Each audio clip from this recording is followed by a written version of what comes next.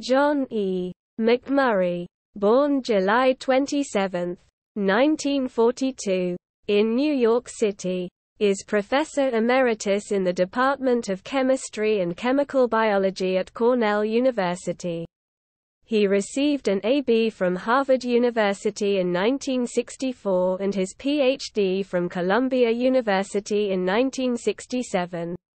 Working with Gilbert Stork, following completion of his Ph.D., he joined the faculty of the University of California, Santa Cruz in 1967 and moved to Cornell University in 1980.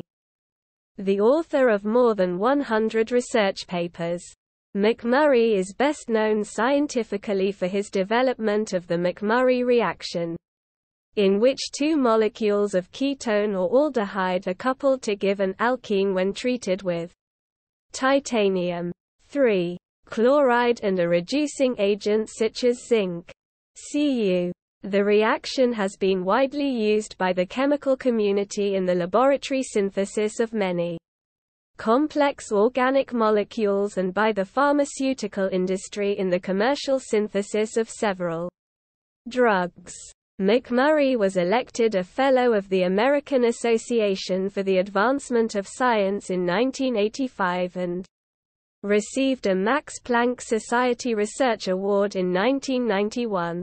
In addition to his scientific work, McMurray is the author of 45 undergraduate chemistry textbooks that have been translated into 12 languages and used throughout the world.